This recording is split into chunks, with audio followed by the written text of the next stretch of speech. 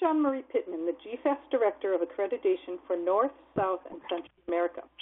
In today's presentation, we will be talking about zoonotic disease and discussing some of the organisms that can cause zoonotic disease, the ways in which zoonotic diseases are transmitted, and some of the ways to prevent contracting zoonotic disease. Okay, so what's a zoonotic disease? Zoonotic disease is a disease that can be passed between animals and humans.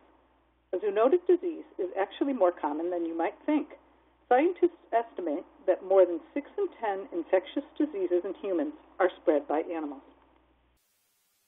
Zoonotic diseases may be caused by viruses, such as the virus that causes rabies, bacteria, such as salmonella, that causes intestinal distress, parasites, such as sarcoptic mange mites, that cause scabies in humans, fungi, such as Microsporum canis, that causes ringworm, and protozoa, such as Giardia, that can cause severe diarrhea. Zoonotic diseases are transmitted from animals to humans in a number of ways.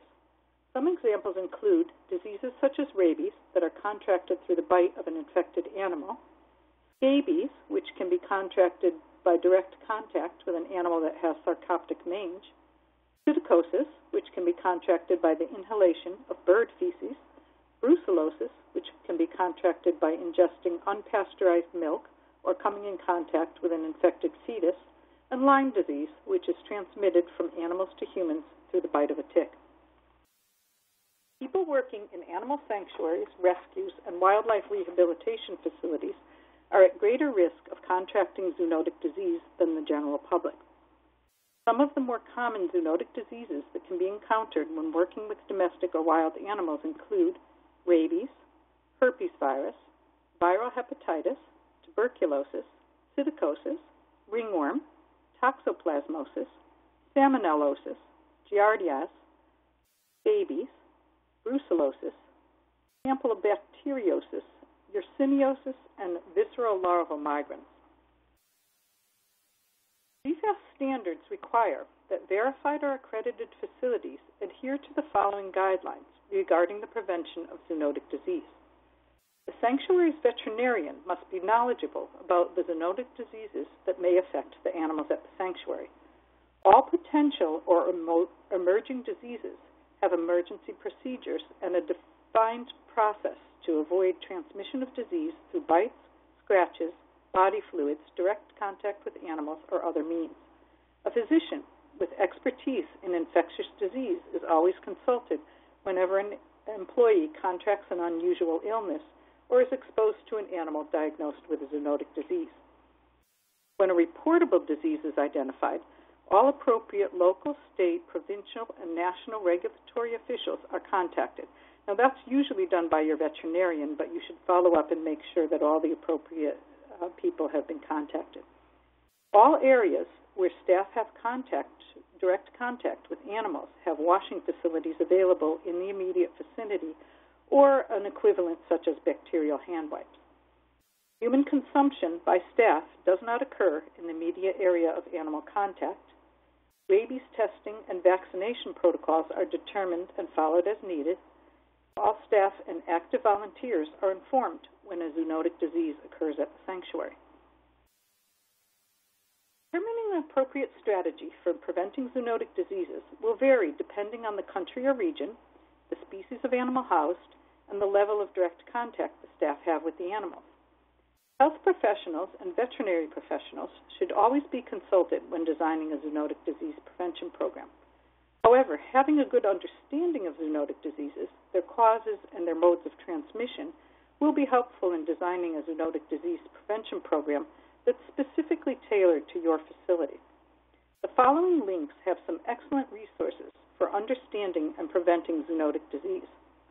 The Center of Disease Control has general information on zoonotic disease and up-to-date information on specific zoonotic diseases.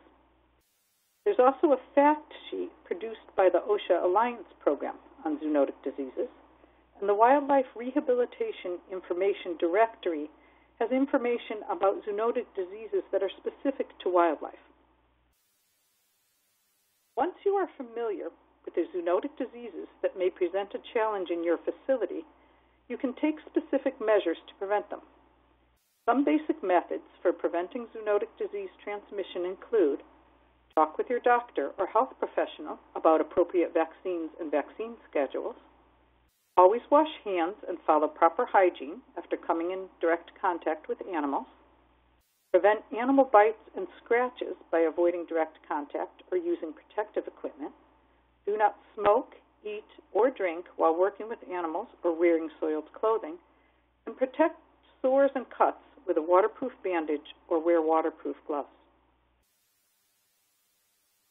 Some additional methods for preventing zoonotic disease transmission include avoid direct contact with animal bedding, feces, urine, and other body fluids by wearing waterproof gloves. Reduce aerosol production in enclosures by avoiding the use of high-pressure hoses or vigorous sweeping. Wear a mask when coming into contact with aerosolized animal bedding, feces, urine, or other body fluids. Wear a mask when working with the dust from bedding or hay. Check your body for ticks after working with wildlife, and wear insect repellent where appropriate to prevent bites from mosquitoes. In summary, zoonotic disease is a disease that can be passed between animals and humans. Zoonotic diseases can be caused by viruses, bacteria, parasites, fungi, or protozoa. Zoonotic diseases are commonly transmitted by bites, direct contact, inhalation, ingestion, or vectors. Some common ways of preventing transmission of zoonotic disease include vaccinations, practicing good hygiene, wearing gloves, avoiding direct contact with animals and products, and avoiding bites from vectors and wearing gloves, masks, or other protective equipment. Thank you for joining us today in our 10 and 10 series.